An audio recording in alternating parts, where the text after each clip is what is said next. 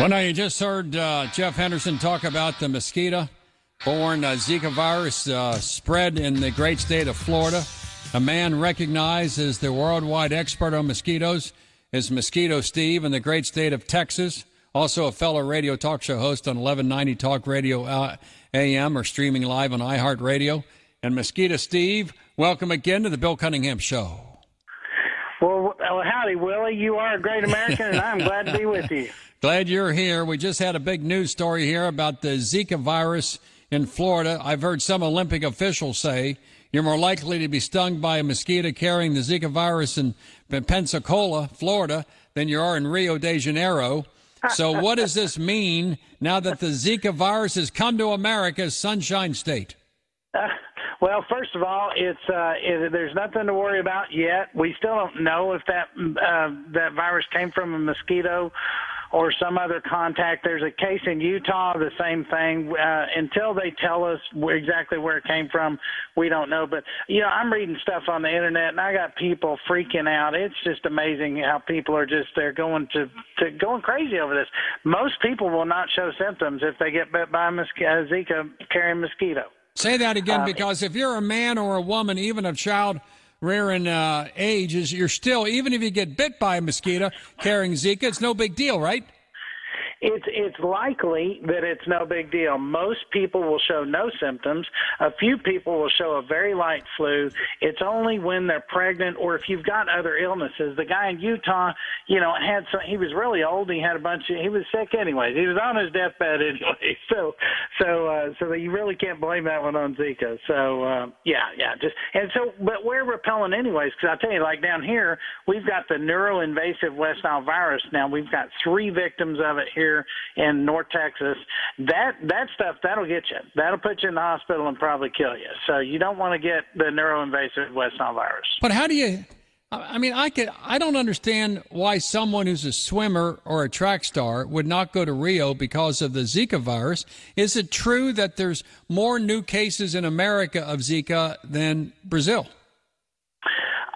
No, that is not true. But here's the thing. It's probably going to shock you, but people are selfish and self-centered.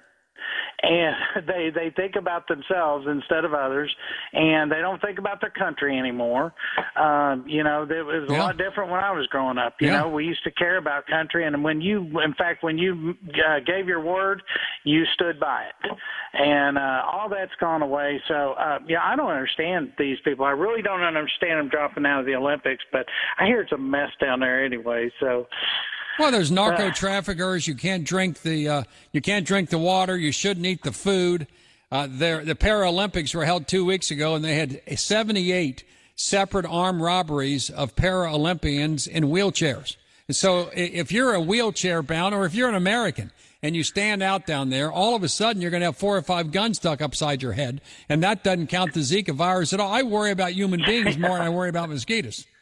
I do too, absolutely. That's the only thing that kills more human beings than mosquitoes are people. So at this point, worry about people. Mosquito Steve, but you live in Ohio, Kentucky, and Indiana. What should we worry about here? Because in North Texas, you're worried about this other kind of mosquito. But I just played golf yesterday in the friendly confines of the Kenwood Country Club. I didn't get bit by a mosquito. Don't think about it. Should I even be thinking about this stuff if I live in Ohio, Kentucky, Indiana? It'd be irresponsible of me not to say you should at least be careful enough to wear some repellent. I would not wear DEET. If you're going golfing, unless you can golf around in 45 minutes, DEET's not going to help you very much. So I would use something more effective. I need to send you some of my stuff. I really do, Willie. Yeah. But when we get done here, let me get your the place where I'll send it. I'll send you a bunch of it. You can hand it out to your friends. They'll love it. You'll smell better. Well, I need to smell better now. Since you're in North Texas and since your friend Ted Cruz committed political suicide last night, I watched him this morning in front of your delegation, the Texas delegation, and he said, well, some of my promises and vows and signed documents have expiration dates, got to use it by, and because Trump said some bad things about Heidi and Raphael, my wife and my father, my promises are not operative anymore, and he wrapped himself in the American flag and said it's okay for me to lie. And I don't get it. I don't understand it. All that does is help elect Hillary Clinton, which continues this nation on the slide down the tubes. So what do you think as a North Texas resident about your U.S. Senator violating his promise? Well, I want to remind you, he was born in Canada, not in Texas. Okay, right? That's true. If he was born in Texas, he would have been brought up better. So I honestly, I voted for him. I did, and I'm ashamed to say that now because, yeah, it was absolutely embarrassing last night.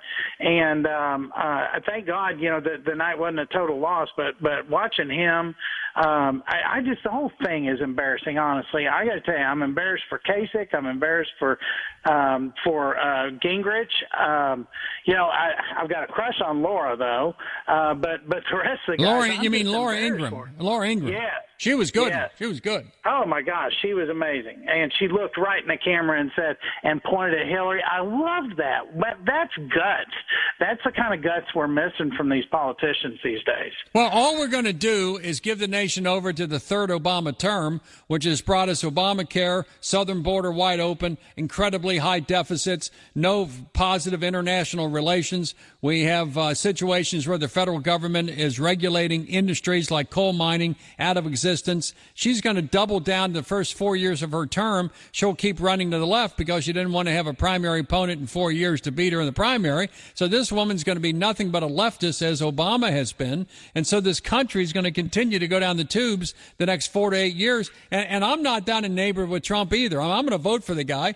The one thing I want to know, Mosquito Steve, is who do you want nominating individuals for the U.S. Supreme Court? Do you want Obama doing it, or do you want Trump doing it, or do you want Hillary doing it? Of those three, Obama's been doing it without much success from my viewpoint. He nominates leftists. Hillary promises more of the same. We're going to have Sotomayor's from here to for the next 20 years. We can't afford it. We can get rid of Hillary in 4 years at the ballot box. But if she puts in 4 to 5 U.S. Supreme Court justices, that's the next 30 years. Mosquito Steve, we can't recover from that. No, we can't. And in fact, there's a lot of talk about Obama having a third term and declaring martial law and stuff. And I have to tell you, I have thought this for a year, and I'm not a kook. I promise I'm not a kook. But I've heard people talk about that, and you know what? Nothing would surprise me at this point.